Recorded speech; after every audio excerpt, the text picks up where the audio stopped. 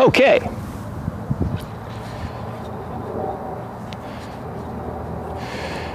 So Shawn Clement here from the Richmond Hill Golf Learning Center, and this is an addendum to the Great Driver Tip video, which is already a couple of years old. My, how time flies.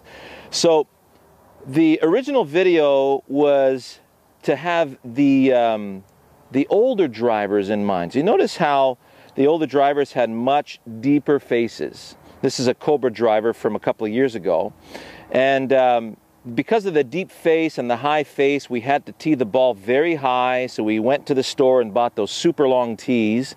And then we were told that we want to hit the ball very high in the face by all the manufacturers to get the maximum trampoline effect.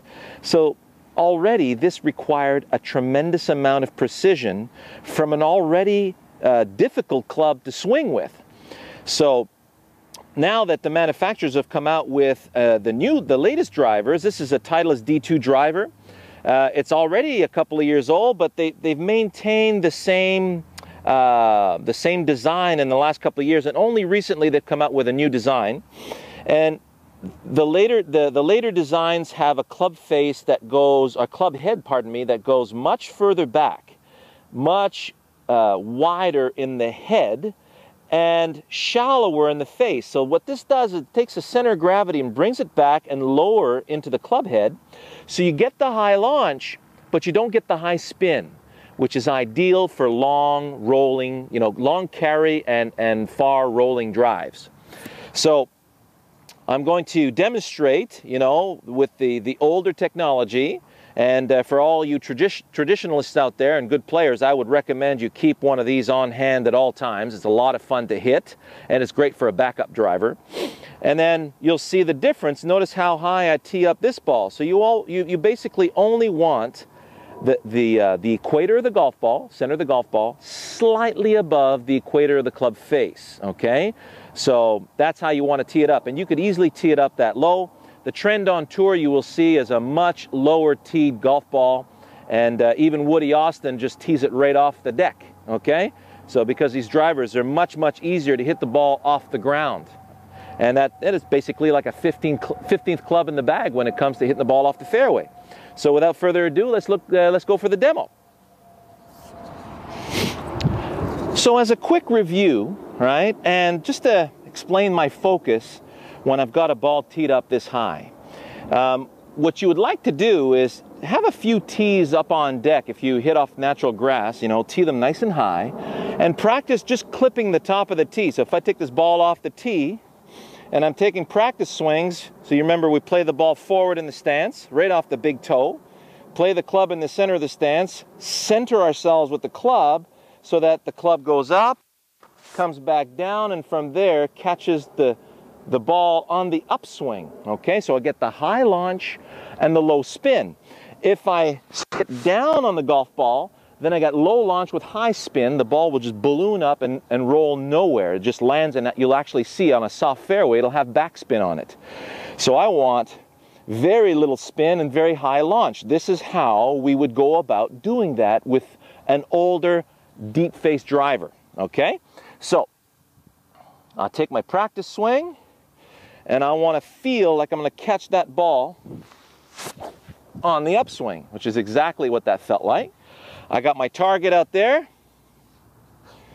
All right, so I want to feel a nice whip catching the top of the tee on my way to my target out there. So here we go.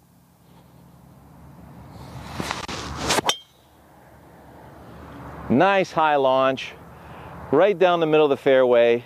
Still in the air, just landing right now. Very happy with that drive. And all that happened there is I just caught the tee. All right, so the tee is still intact. If you're breaking your tees, you're hitting down on it. If you're catching it on the upswing, and if the tee is into the ground, it won't move. It'll move just slightly forward maybe, but you shouldn't break the tee, okay? So now let's look at the other options that the latest drivers are opening up for us, which are a lot of fun, okay? Because you can hit it off the deck. Okay, so if you notice the tees, how I have them up. I've got one ball off the fairway, one ball on a short tee for when I got the wind in the face and I want to keep the ball low, or if I got, you know, running fairways that I want to take advantage of. And then I've got my higher teed ball, which is basically half the ball on top of the top of the club head. So I'll catch it slightly on the upswing to get that maximum carry, but without ballooning it, okay? So these are the three options that you'll have with the modern driver. So let's have a look at those. And let's look at how we would focus through these shots, okay? So when the ball's off the deck, what I'm looking for is a nice whipping skip. When you look at the Fairway Woods video, right, you'll see I'm looking at the sole of the club, or if you go to the clay pigeon shooting video, the sole of the club deflecting across the ground. Hear that nice sound? So I felt that nice deflection across the ground, center the club in the center of my stance, the ball forward of that, and all I want is to whip and skip towards that nice target I got out there, which is in the distance is a beautiful hydro pole. Okay, so here we go. Whip and skip to the hydro pole. Bingo. Right down the middle of the fairway. So this is perfect if you have a long par 4 into the wind or a nice par 5 into the wind. You want to get there in 2. No trouble in front of the green. You can roll it up there. That's a lot of fun. Number 2. Low drive to the center of the fairway. Same exact focus. Now the ball will hit a little higher on the club face, get a little bit more of that spring-like effect off the club face, and we're going to get a little higher launch, but again, nice control, nice penetrating trajectory. So again, center of the club in the center of my stance, looking for that whipping skip toward that hydro pole. Here we go. Beauty. So a little higher ball flight, a little more carry right there down the right center of the fairway. You notice I didn't catch the tee. I caught the ball just slightly on the upswing. And now if we go to the third ball, notice how half the ball is on top of the club head.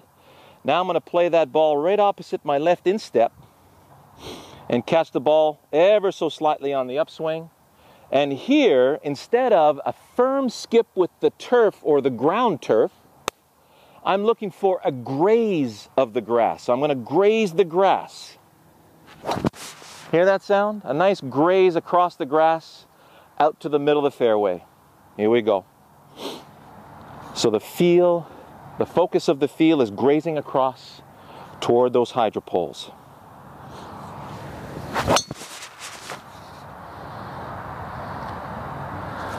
Not bad.